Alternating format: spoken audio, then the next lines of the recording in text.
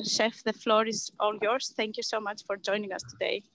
Okay, well, thank you very much for having me. Thanks to all the creatures for the invitation.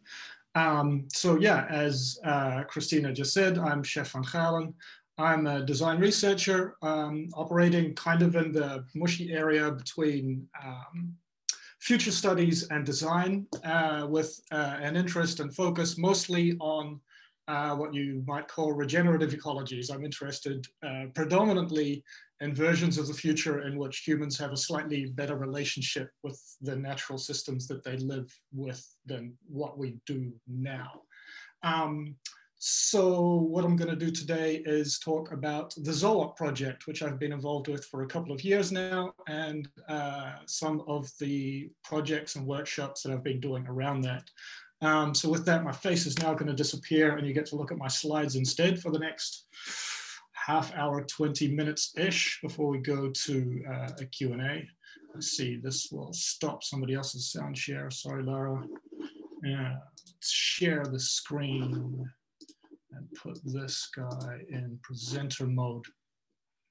Okay, so I basically all just said the stuff I was going to say on the slide. So to jump straight in, I'm first going to tell you about what the Zoöp actually is, because for some of you, this may be a completely new term. So the Zoöp is a concept for a new legal format incorporating collectives of humans and non-humans together as owner-employees, which is maybe a bit weird terminology, but so Zoöp is a contraction of the ancient Greek zoe for life and co-op, short for cooperation. The Zoöp has two goals. These are to strengthen the position of non-humans within human society, expanding the capacity for them to act within the wider social fabric, and to engender ecological regeneration and grow in a kind of way that's capable of resisting the extractivist dynamics of the way economies are currently structured. So the Zoöp is designed to function as a part of economic frameworks as we currently understand them, with an added aim to develop its own, what we're calling the local zoonomy, the quality and density of relations within the local multi-species community. So this idea is inspired by cases like the Whanganui River, Te Urewera Forest, and Mount Taranaki in New Zealand, which are three collective more than human bodies that have been recognized as living ancestors by the Maori for generations already. In New Zealand in the recent years, they were granted legal personhood.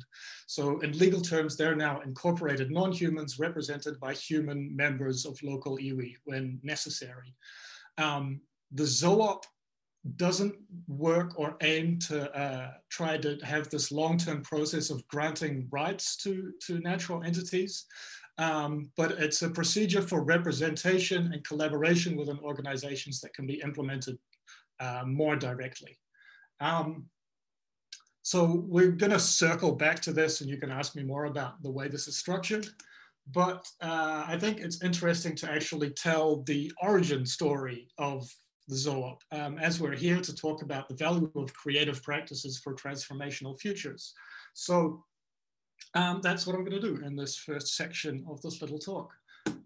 So here you have what you might recognize as the output of some kind of workshop, a whole bunch of post-its and scribblings on a very large piece of paper. And this was what a group did in a workshop at Hernieuwe Institute in 2018, the first in a series of 3 that year, called Terraforming Earth. And in this workshop, Constitution of a 21st Century Society, we were looking at exploring new modes of citizenship that might include non-human entities and extrapolate possible economic and ecological effects.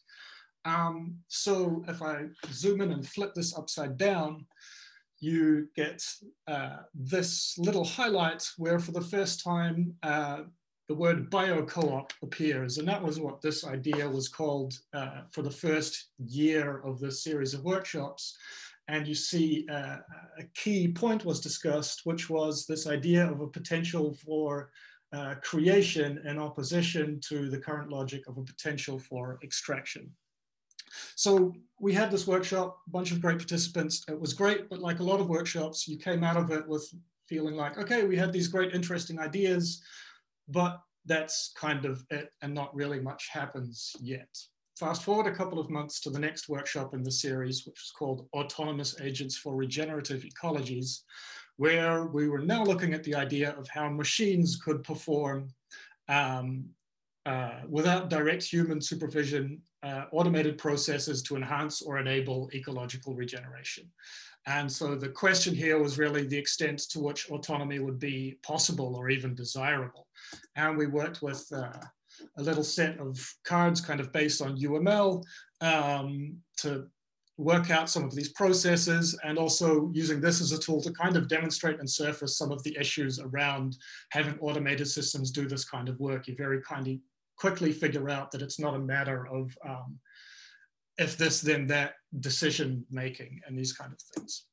However, in one of these groups, the group that had Klaus Koudelbrouwer in it, this idea of the bio co-op was taken from the previous workshop, and they actually ran with it and gamed it out further, looking at how they could take this idea and use it to transform a community over time from being egocentric to what they then termed ecocentric.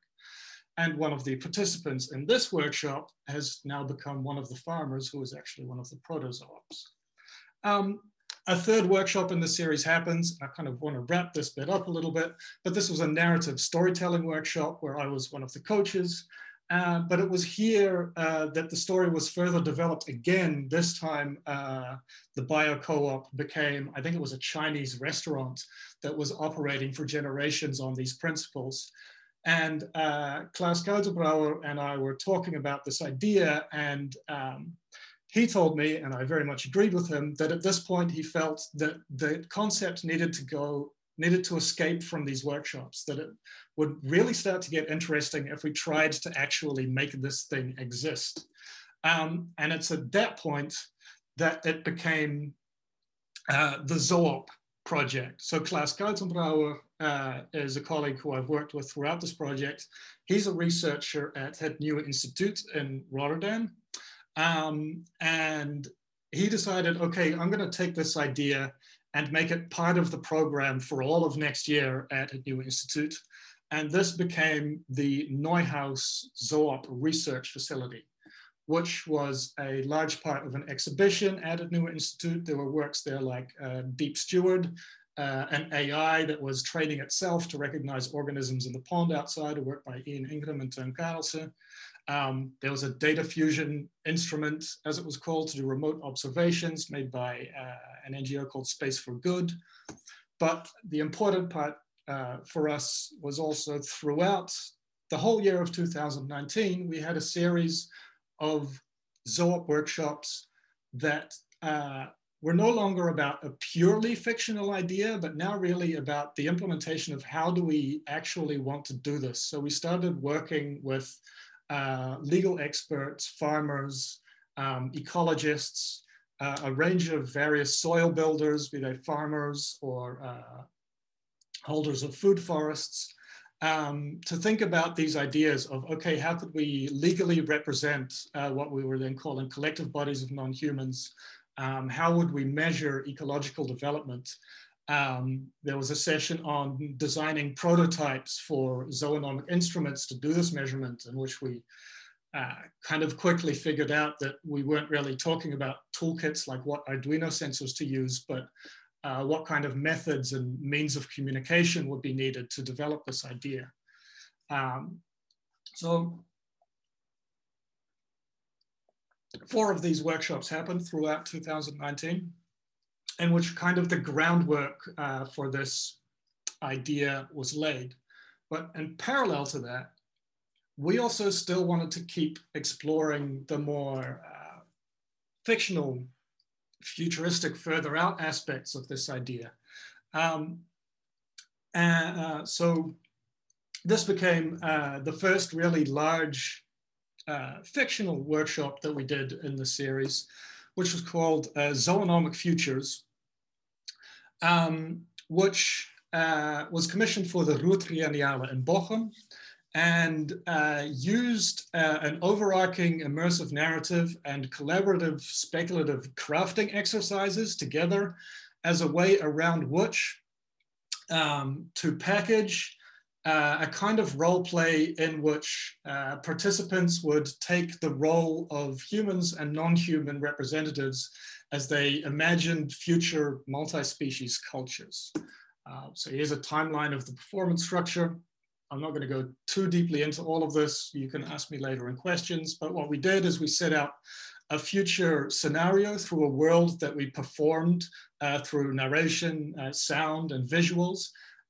Inside of that, in response to the overarching narrative, was a co-creative workshop packaged in which participants would build their communities within this world in response to events happening as part of the plot. And then within that, we had designed a kind of log sheet system, which was both helpful for the participants to be able to recount their stories at the end of the workshop. And for us, it was a research output, which we could use as prompts for interviewing participants after the fact. So to give you an idea of how this whole thing went, I'm going to give you an overview of the story structure. So this thing is narrated by Klaas Koutenbrouwer and myself. There is a live soundscape running, and we're using visuals to depict a world that we introduce our participants into. This is a floating platform somewhere on the ocean in the late 21st century. These people are kind of shipwrecked there. They wake up. There's life there. It's familiar, but also uncanny. They're not sure how to deal with it. But the participants undergo a collective initiation ritual. They're set up into groups within the story structure, and they begin collectively to build the habitats that will represent their future societies. And then throughout the workshop, we have them answer a timed series of envelopes that contain the further background information for the scenario, cards describing specifics that each group encounters, and most importantly, in the first envelope, the cards for the roles of human representative and non-human representative within these groups. And that's what they carry forward through the whole thing in thinking about the ways that their cultures are formed. And each group also has someone to log these instances. Each package contains its own log sheet. And that's what, as I said, we would use to collect our, well, research outputs. So the first act sets this up, introduces the participants to the idea, sets them up in their roles, and they start to build these structures. And usually at this point, they look kind of like this guy here who has a bit of a confused face on. They're not really 100% sure what happens. And that's when we start actually developing the story. Things start happening to them. Slowly, the atmosphere in the background starts to build, thunder cracks, and it becomes apparent that they are now faced with a storm. The participants are all made to move their flimsy cardboard constructions around through the workspace. Most of them break, which is great.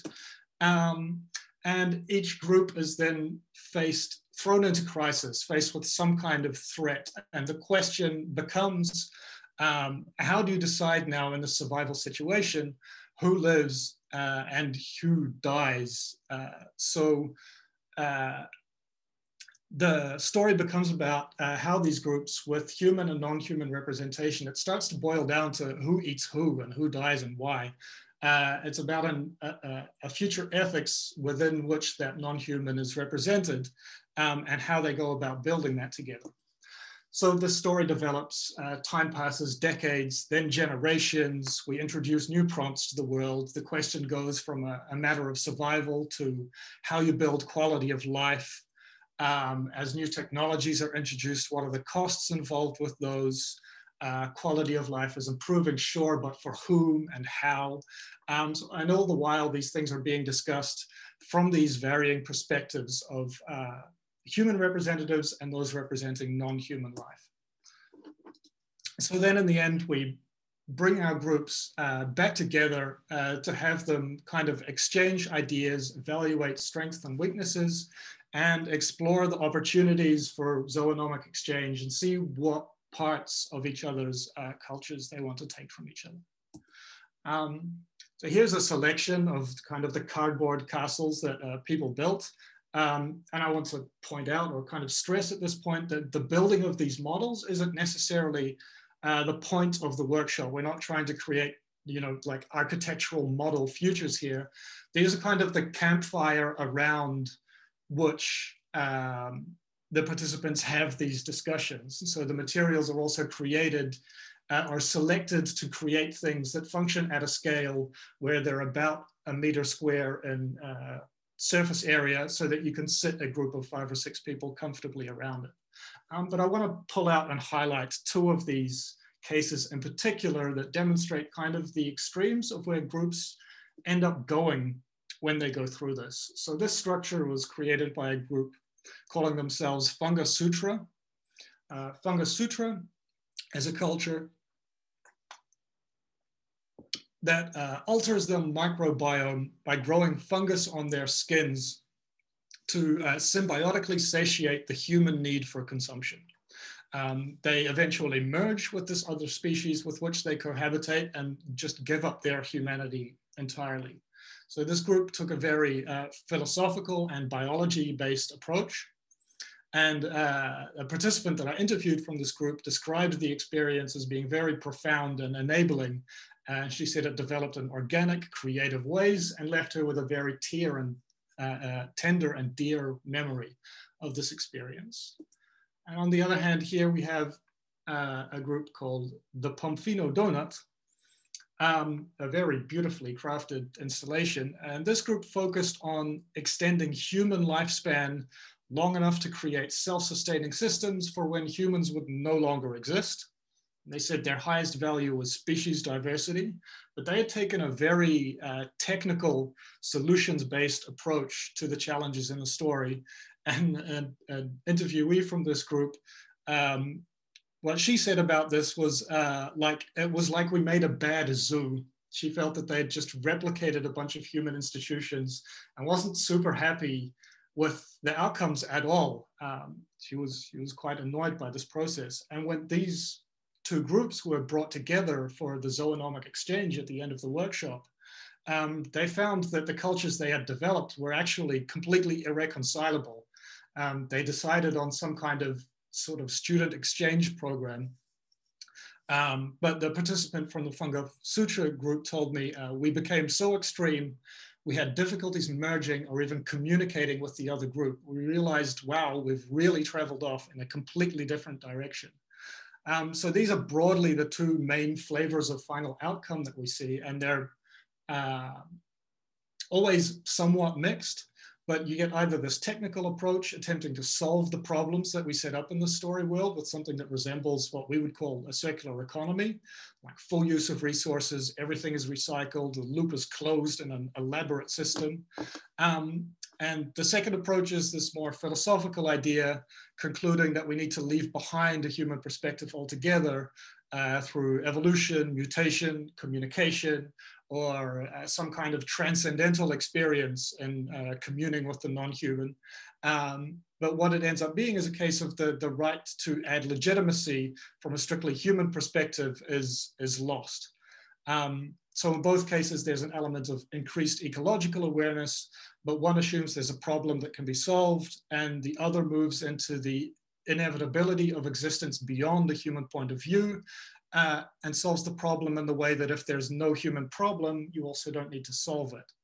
And we also see this reflected in the strategies that people have personally for representing the non-human, where one thing we see a lot of participants do, because we don't make it very clear what their role is specifically, we let them fill that in for themselves. So what a lot of people will do is pick a very specific animal or organism to represent and say, I am seaweed now, or I am the algae, and force themselves into the role in that way. Whereas others will do it through recreating or re-representing human representational structures for the non-human. So we would get ideas like the dolphin court, or the sludge pool of justice, or whatever it may be. through which they would solve these kind of things.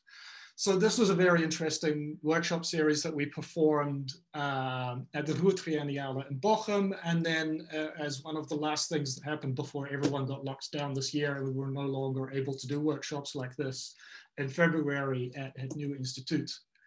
But meanwhile, in 2020, back in the real world, the Zoöp concept had still been continually developed also. I need to be very clear at this point that the work that I'm doing is really only a very small chunk of a much larger project, mostly being led by Klaas Kuitenbrouwer, but at this point constituting a network of 10, 20, maybe 30 people in various different capacities interacting with this in different ways.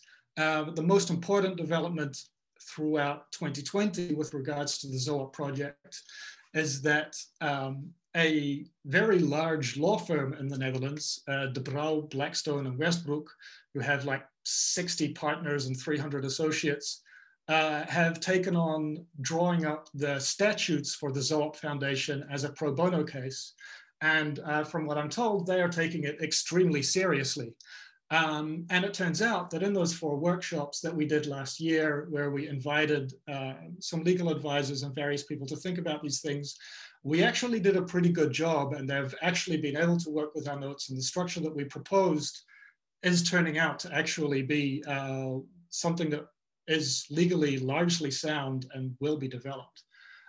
So besides my work, the Zoöp methods are also still being worked on at Nieuw Instituut. It was supposed to be a large part of the Dutch contribution to the Venice Biennale this year, which also, again, that has gone slightly differently, but Klaas has worked with groups in where Berlin, Venice, France, I believe, on drawing up the first version of the zoonomic method, which is 4 stages in initiating into Zoöp, the demarcating of the area, observing and sensing, taking the time to take a step back and see what's actually going on there, characterizing the nature of the relationships within the space, and then finally, as a last step, deciding how to intervene for the benefit of that space. This document, I think, will be available in a few weeks' time. If you're interested in that, you'll be able to pick it up through the Nieuw Instituut. But for my part, to come back to my contribution to the Zoöp network, I was invited this year to do a workshop for Impact Festival, which normally is based in Utrecht, but now everything is based anywhere there's internet. You know how that goes. So during last year, having in our practical workshops explored the very near, more tactical, what are we going to do, how are we setting it up? And then together with Klaas in the Zoonomic Futures workshop, having explored a reality or irreality that we threw to the late 21st century and kind of threw magical technologies at to be able to push people out into a much further away imaginative space.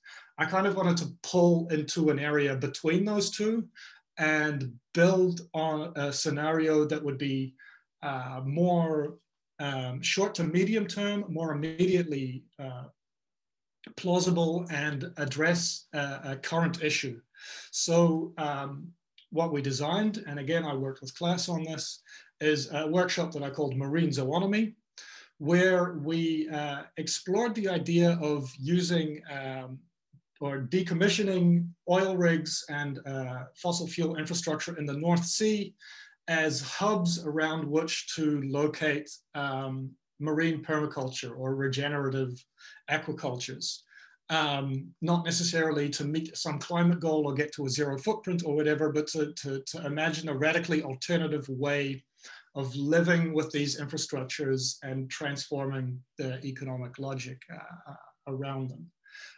So this, as things do nowadays, ended up being a series of workshops on Zoom, which were weekly throughout October this year. Every week we did a 2-hour session to keep it nice and within everyone's capacity for concentration. This is split into 3 sessions: mapping, secession, and effects. And each session was consisted of a host introduction, some time for participant introductions or reflections, then an update of the scenario, a small expert presentation by one of our participants. Then the workshop itself would consist of an hour to an hour and 20 minutes, basically of group conversation, where we used Miro as an ambient note-taking layer. And then there would be some closing words and an after-hour discussion. So this workshop series actually went really, really well. And I think that's largely due to our extreme fortune with the very high quality of participants that we had here. We tried to keep our level of participants quite low. I think there was like 15 in total, and 3 of us are involved with the organization. And this choice was made to avoid throwing people into breakout rooms and all the time that gets lost with that, and really keep everyone centered around one single conversation. So a small number of participants, not too long a time, but this was actually still allowed for very rich, deep discussions because of the expertise we have in the zoo room that you see in front of you. There's Celine Treviso, who is an expert in marine law. Rudy, the guy you can see with the hard hat, he has 25 years of experience of working on oil rigs. We had Joost, who is a design researcher now turned seaweed farmer, who is actually doing it. Sherry Bosselman's expertise from her PhD studying things like the people creating artificial reefs in Biosphere 2 was extremely valuable. So this combination of people led to a really rich discussion over the 3 weeks. The first session, of course, as I said, consisted of mapping, where we looked at the existing technologies and trends. And after each workshop, what Klaas and I would do is kind of a post-game analysis, and a lot of extra work then would go into designing the Miro board for the next week, where we would pre-populate some stuff so that people didn't have to start from scratch, but also each week take what was said in the workshop by our various experts, the discussions that they had, and use that to flesh out the scenario, add more life and structure to it, so that every week when a new session begun, we would recap them on where we were. And with this, we could kind of push through things like, in the first session, a lot of the legal challenges and barriers were thrown up. There's a lot of existing legislation around how you could use one of these structures. So a large part of that workshop was really just lost to the problem of how can you even do this? So to not lose that time again, we would set up the second workshop saying, okay, this has been solved in this way. Now, how do we move forward? So then in the third week, we looked at further order effects and consequences, each week with a Miro board and a pre-set up structure. You can hear a lot more about this workshop if you just go to the Impact Festival YouTube channel. You can watch a full hour presentation and Q&A of our results from this. And that's kind of brings us up to where we are now, where kind of the broader points I want to make about what we're doing with this thing and the whole project. With the Marine Zoonomy workshop in particular, what became really clear was the value of bringing people together operating in different research silos. We had people in there as well from the offshore renewable energy industry who were super excited to be hearing different perspectives and discovering new opportunities for the way that they could develop from a business point of view. People from kind of the more land-based farm aspect of it being very enthusiastic about the added potential for carbon capture that there was in the marine situation. So these workshops have a lot of value in some cases in, if it's something like zoonomic futures, and giving people this kind of a sort of an embodied experience of a different perspective. But when it's something like marine zoonomy, where it's much closer to the real, it really raises a lot of enthusiasm, and people about the fact that this can be done. You can go ahead and actually do these things. But it is a long-term effort. We've been workshopping around this for about 3 years now, and I think it's as of early next year, the legal foundation will actually be set. The first zoonomic foundation will be set up, and the first Zoöps will start to operate legally under that name. And that includes a number of food forests, some farms, but also University College Utrecht had their Zoöp Sprouting Festival a few weeks ago, and they're becoming the first educational institution to be a Zoöp. The new institute in Rotterdam itself wants to be a Zoöp. We have a hotel that wants to become a Zoöp. So yeah, all of these things are going to start moving forward, and the challenges that we're starting to face now are really issues of scale and becoming a real organization with organizational structures and procedures and being able to onboard people without having to walk them through this whole 3 years of research that we've already done. Just stuff like drawing up FAQs, etc. So yeah, that's the real work is kind of more in the real world at this point. But my practice of exploring futures in this way is always going to play a part within the Zoöp project, as that's where its origins lie. And we're always going to be looking for new niches, new ways to engage people with this project, and through which to kind of explore these new ways of thinking about our relationship with the natural systems within which we live. And with that, I've hit a half an hour of talking. So I'm going to throw to questions. You can see this on the recording, where to find out more and see more of my work. Let's stop the share, and I'll throw back to Lara. Great, fantastic. Can everyone give Sjef a big round of applause or jazz hands or whatever you particularly like to do on Zoom, to show a massive appreciation for that work that I find personally phenomenally interesting, and it was brilliant to get down into a really detailed kind of exploration of that. So if you want to, you can either put your whole question in the chat or just signal that you have a question, and then I'll come to you if you prefer to ask it in your embodied form, whether that's creaturely or human. But Grace has a question. How is this different to rights of nature? For example, what has been done in Ecuador?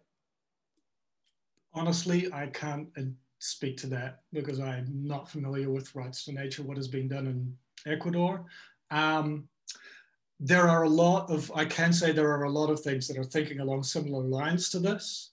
What distinguishes this project right now in particular is that we are, well, there's two things. We first thought about a long-term project in which we really wanted to instantiate a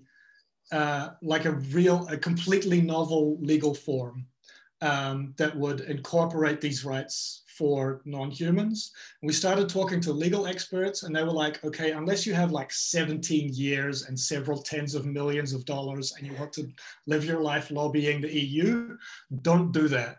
But we think we can cobble together this construction out of existing legal, existing frameworks that would kind of give you the same effect. So we're just trying to use the structures within Dutch law that don't give rights, but enable an organization that has these goals registered in such a way that if some organization enters a partnership with a zoonomic foundation, that they are then bound to those statutes.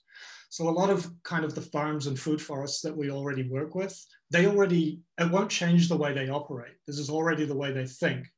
But it kind of legally enshrines these standpoints. And the longer term strategy for this is that if you do want to make that real instantiation of a new kind of incorporation that we were initially thinking about. Doing it in this way, if we have these Zoops running for 7, 10, 15 years, then gives you 10 to 15 years of precedent of it having been done that way, and it becomes much easier to make that jump. But that's kind of long-term stuff. How this differs from what they're doing in Ecuador, I'm sorry, I can't tell you. If no one else has a question, I'd gladly follow up on that. And kind of, I'm really interested in how there's this kind of recursivity between what you call like the futures work and then the real, and the way that they inform each other is this really beautiful pleat of kind of going further out into the ethical terrain and then coming back to like the kind of practical action. Like, I'd love to hear a little bit more about how you kind of conceptualize that work. Has that kind of been accidental, or was it planned, or what are the kind of benefits of working in that way? Well, the initial split is kind of accidental. We had the real world, if you will, Zoöp workshops program set up, and we were asked to do a workshop for the Trienniale, where we were initially asked to do a thing about a looping orbiter asteroid, where that had a society in it. It's like, okay, but we're doing this Zoöp thing, can we do that instead? But we still wanted to throw to a future slightly further out than planning for your own current lifespan, so that you can kind of get away with hand waving a little bit.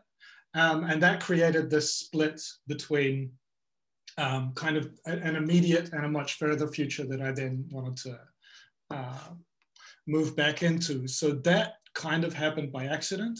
But then for me, wanting to move to a more near-term thing, I guess really my ideas about this are best expressed in a blog post, a drunk blog post that I wrote 4 years ago about the futures code. I'm sure several of you are familiar with this idea, but that there's probable, plausible, and possible futures, and that through thinking about the future and then acting in the present, there are various timelines splintering off in all kinds of different ways from your point of view of the future. But the idea of inflection points at which you can pull those strings and pull your future that's way out somewhere here and the possible towards the plausible by yanking on it here and making those things come closer. So that's kind of the way it's working in my mind, and this is a vastly more complex thing than will ever be represented by that stupid cone. But it's, yeah, and I mean, this is a very basic idea. Action in the present causes, the future is only the stuff that we did before that, right? It's once you get there. So yeah, that I'm not sure if that's a clear or a vague answer. I'm sure that for some people, there's a picture in their mind that is very clear, and other people are like, what are you talking about? I think Anne's asked quite a complex question. I might ask her to unmute maybe and ask that. happy to try and voice it. I wasn't even quite sure what I'd written in the end. Possibly you've actually just answered it. But as I was listening to you, I was struck by the way that when we're talking about sort of national level legislation, it's out, I mean, it's, as you say, it's a huge lobbying act and it's outside our grasp. What really strikes me that I love about this so much is that you seem to be creating structures at an actionable level. And then I was kind of, what did I actually say? Yeah, so it speaks to the bigger world and all these supply chains and this kind of mesh of everything, but it's something that's sort of local and global and national. So I just wondered if you could say more about the way that you kept it at an actionable level and whether that was also part of how you came at it. And then you were sort of answering that. So, but I'm sure there's more to say. So I'd be really interested. Perhaps the issue of scale here. Yeah, well, that's the issue of scale is what we're starting to run up against now. Well, this idea, because of course, in the end, the real practice of being a Zoöp is just what a lot of communities of soil builders, farmers, etc., are already doing, and it's just kind of a care for land and landscape and that around them. So that's, we don't really actually change what those kinds of people are doing. But we wanted to devise some kind of intervention that would work at the systems level, and then be something that could, like franchise is a bad metaphor, but work in this way, something that could be rubber stamped across, that would be kind of a simple set of guidelines, or just a jacket that an organization could wear that would have it operate in a certain way, if that makes sense. So that was, the goal was to do something that would be implementable on a systems level and have those kind of local effects. And also still give the room for each of these Zoops to very much be their own organization, because we have a pretty broad diversity of what there is now. And this was something that was also very much fought for and over in the workshops last year, where we had, for example, a regenerative farmer who was doing great work, but was approaching it very much from a farm systems perspective.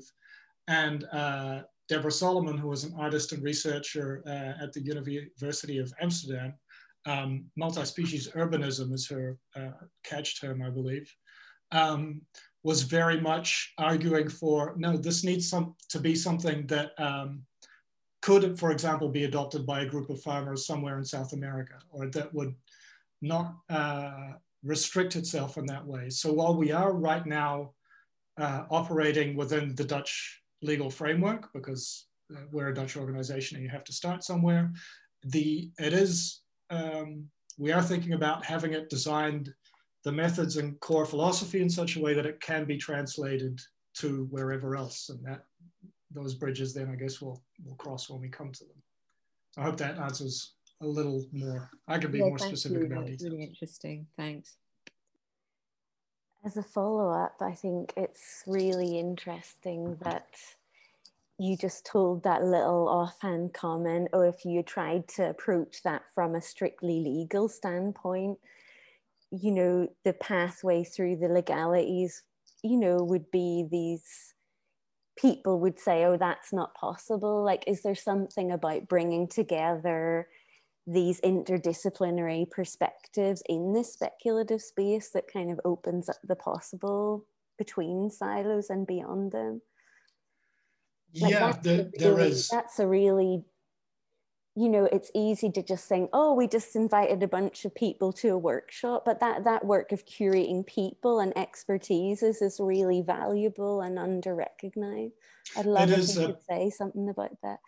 Well, that was a conscious part of the design of the workshop. We don't just throw out an open call and hope that people show up. We had a list of various functions and knowledges that we wanted to have on board.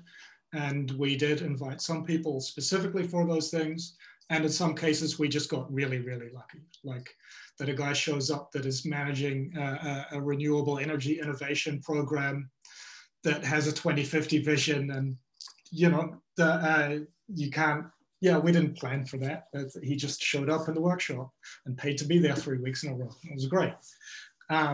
We even had him present several projects in one of the sessions. But this, yeah, the breaking open of those silos, the kind of the interdisciplinarity and hybridity, I guess it is, these workshops are valuable in, yeah, for these kind of people who come from a business perspective that honestly we haven't really operated much with, because we are mostly still safe in our arts and design context, which is another thing we're going to have to contend with in the near future.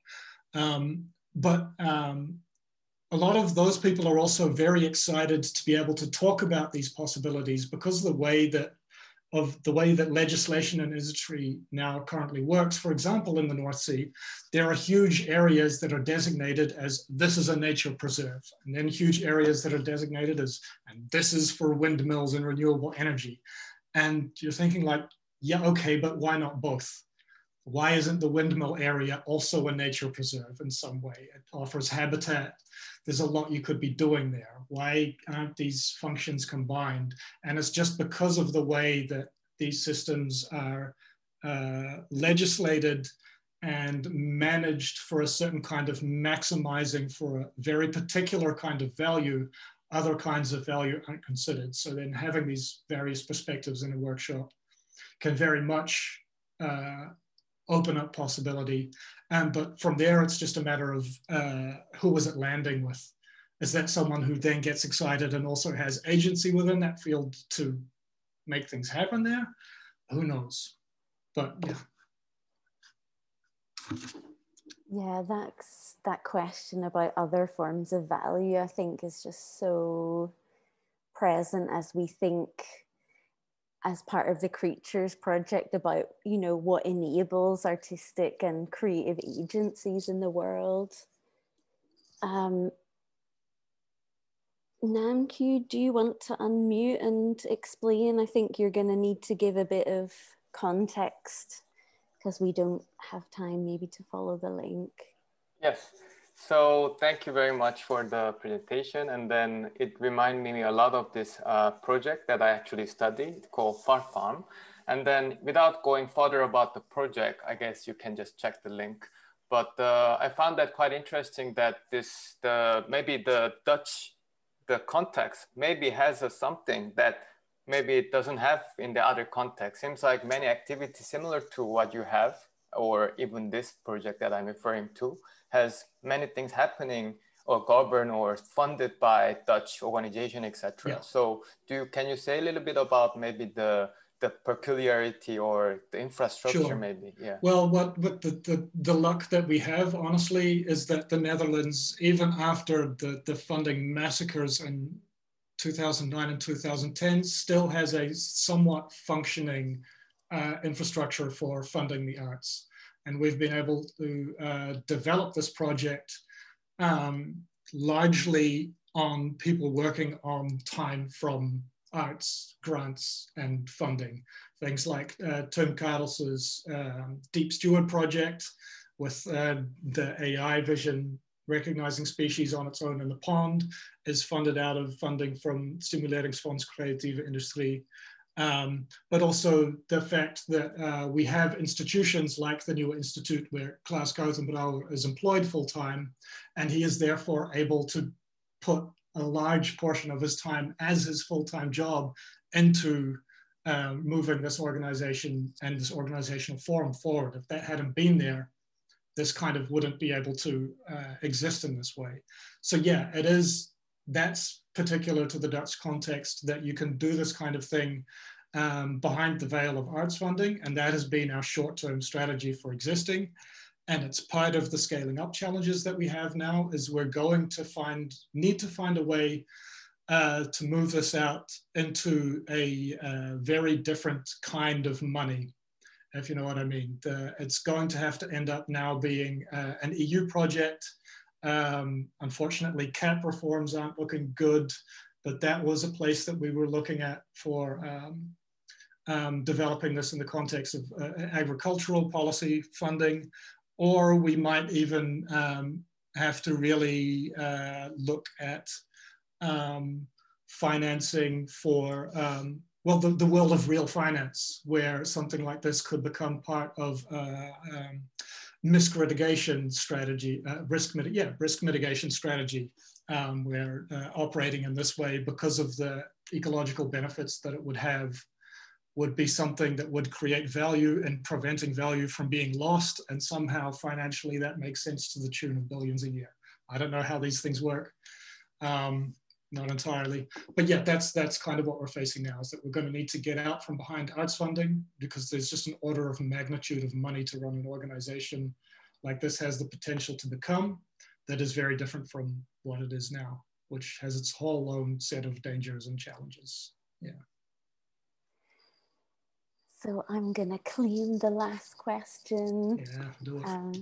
As a fellow traveler down the multi-species ethics route, I wanted to ask you a question about the series of workshops where you, I mean, first of all, I think this is really important work because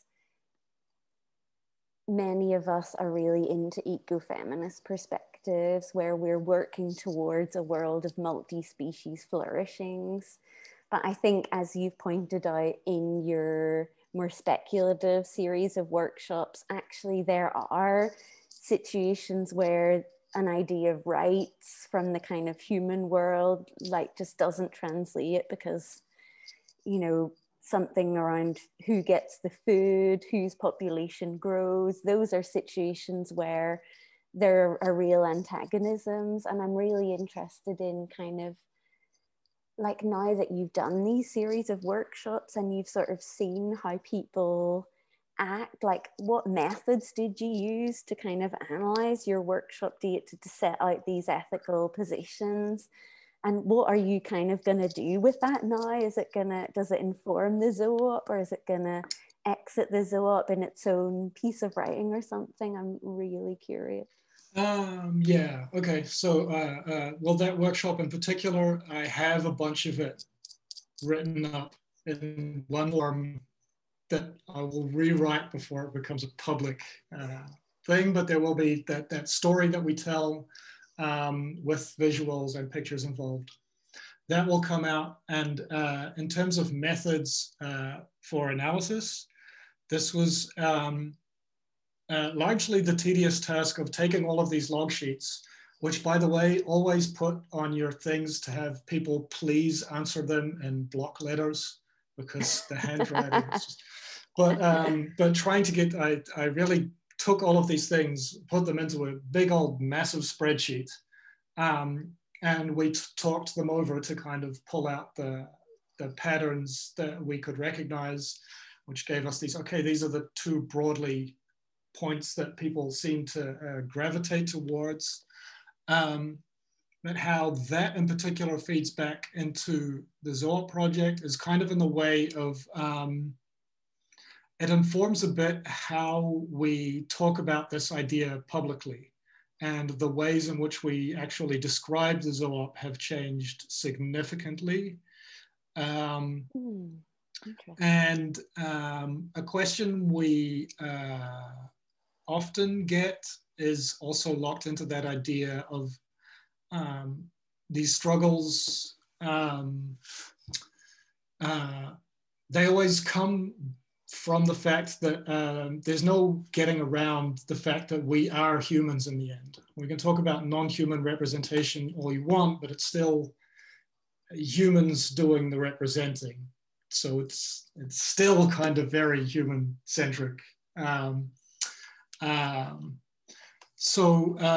this has been, this was brought up in the very first workshop, and it's been an issue ever since, and we don't really have any solid answers for that yet, other than that even stuck in your human role, it helps to imagine and try to inhabit these perspectives, to try to take on board something of how you might be thinking differently about the values and the relationships that you hold with these things now.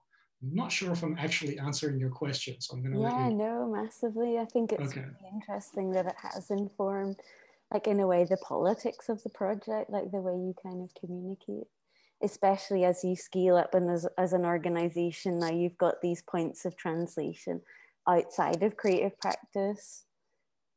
It's going to become, once there's a bunch of these things, all of these people are going to be telling their own Zoöp stories, right? So that's a thing I have in mind for future research as well, as now I'm kind of doing futures ethnographies on what people think about how this could develop, but give it a couple of years and you're just going to be able to do real world Zoöp ethnographies of, know what is the story that people are actually telling on the ground in all these different situations. So I'm also excited for that to start happening, and hopefully I can find that find a way to make that part of my ongoing practice as well. Brilliant. Well, I think we probably need to leave our session there.